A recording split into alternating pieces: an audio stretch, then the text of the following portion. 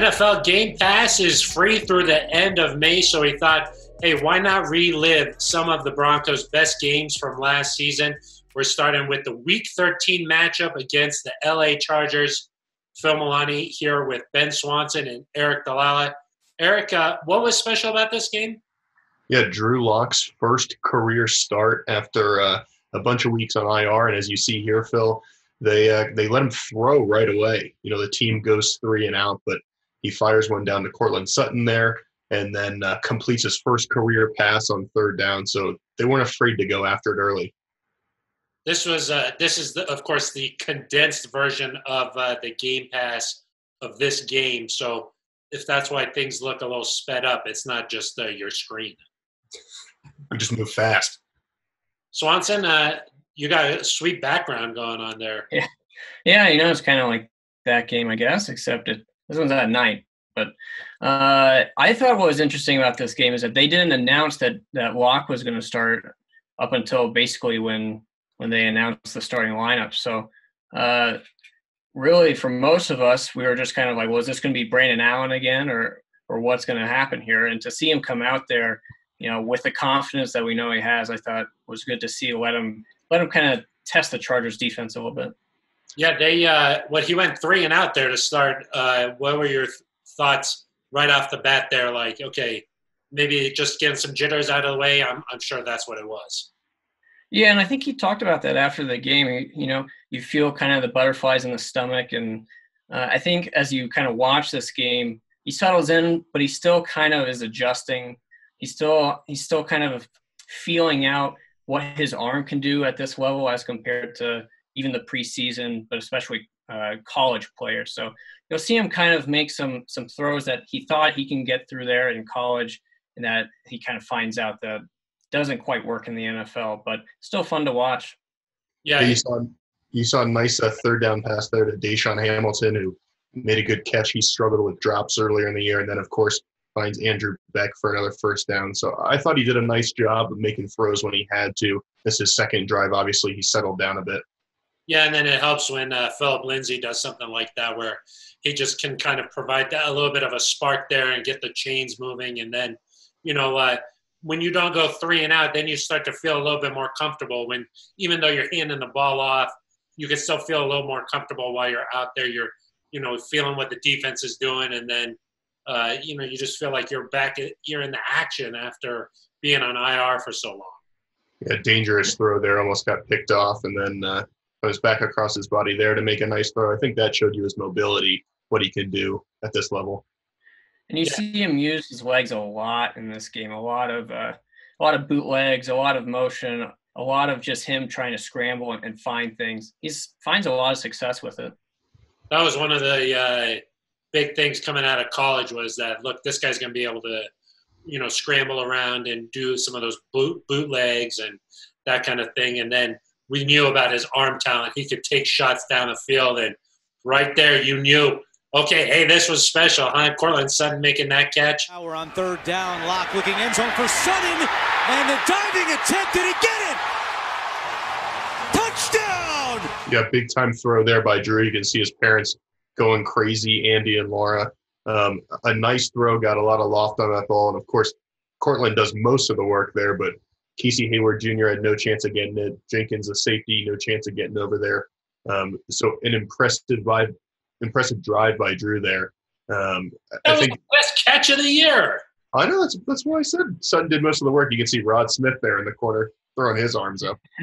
Yeah, you got to get you a hype man like Rod Smith.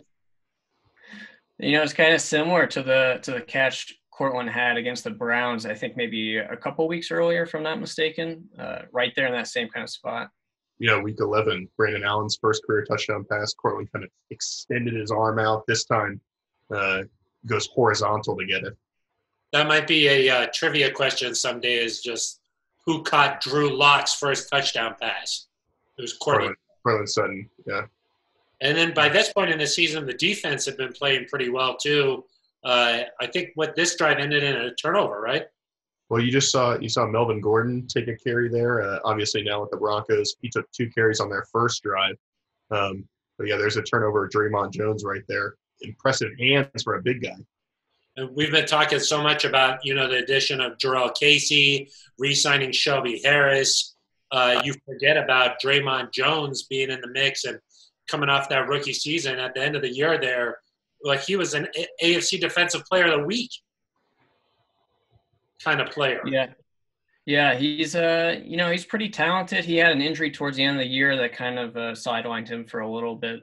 And we weren't able to really see what he could do, but heading into year 2, it's exciting to see if he can kind of step up into a role there as a 3 technique. And then at that point, we were excited. Okay, Drew's back out on the field. Let's see if they could hammer this in because, going up 2 scores right off the bat here against the Chargers would be huge. That was a big play on 3rd down and 3 to Jeff Hireman. Yeah, I think I liked that Drew knew where to go with the ball. Took a shot here that Noah probably should have caught for another touchdown, but this is a good situation because that quick change scenario, you have to capitalize on that as an offense, and Drew does a nice job here, obviously. Yeah, Cortland Sutton ends up catching a touchdown pass here at the end of this. Spoiler.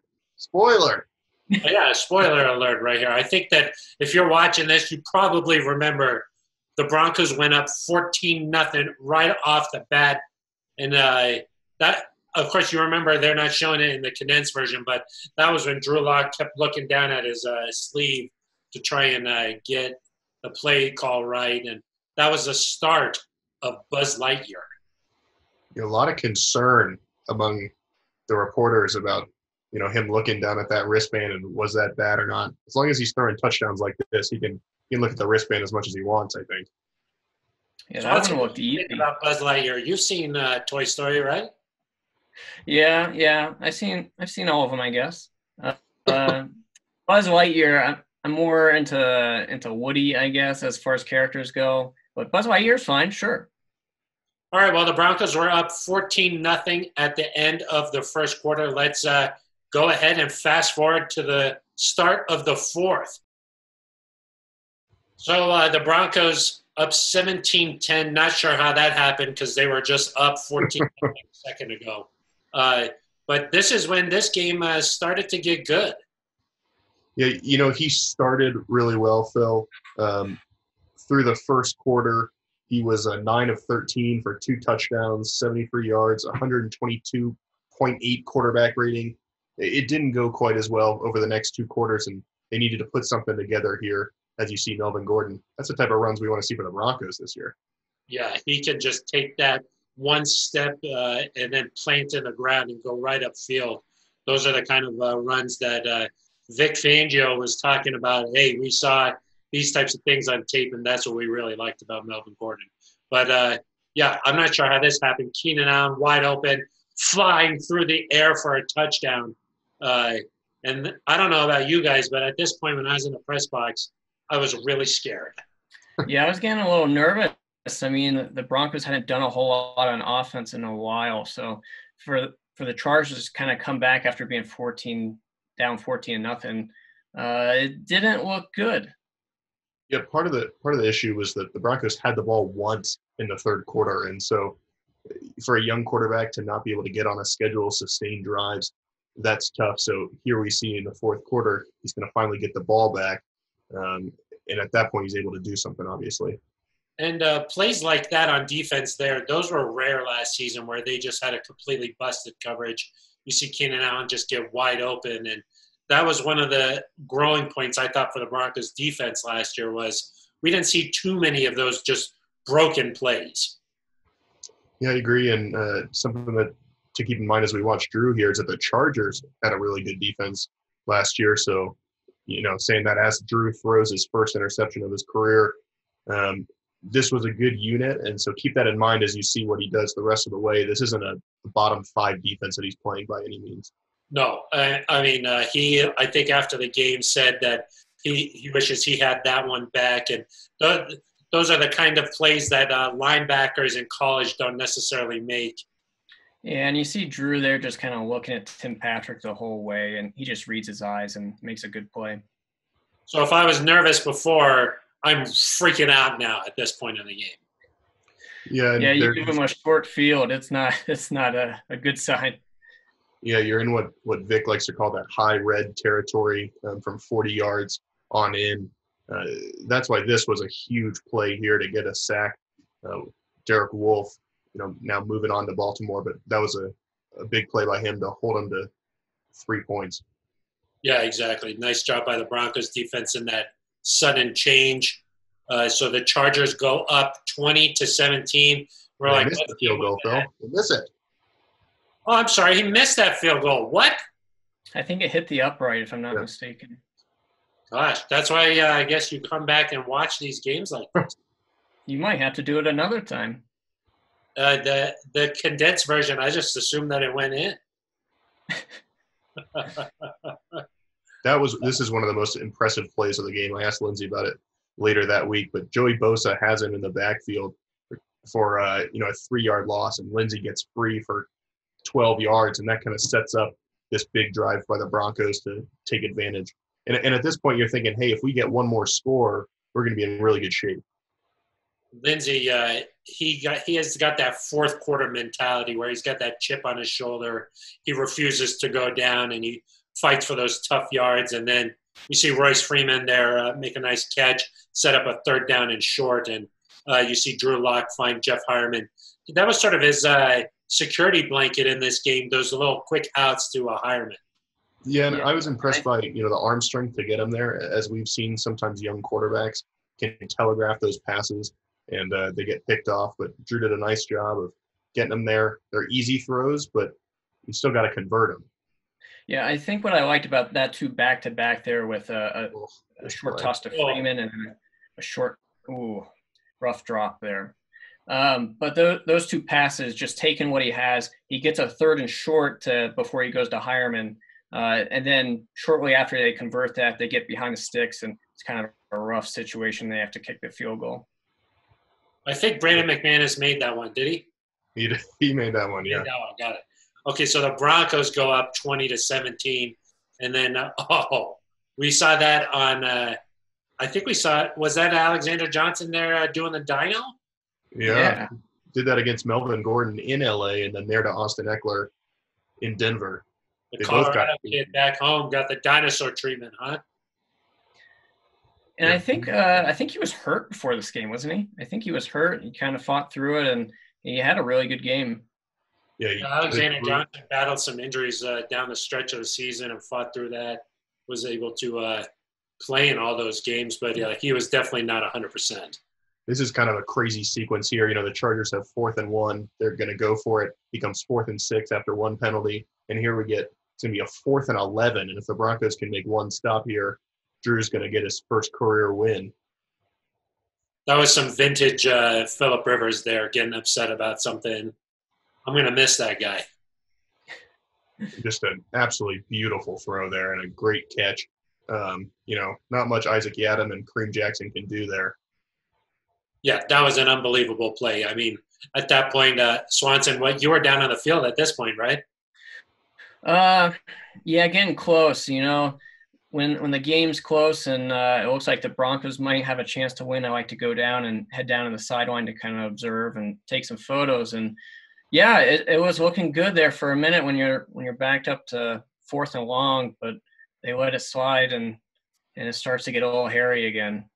Yeah, and at this point in the year, we had seen so many times the Broncos have like a bizarre flukish kind of play at the end of the game, and you think that they're going to win, but then that's crazy something happens as you see Justin Simmons make a huge play there to force another field goal attempt.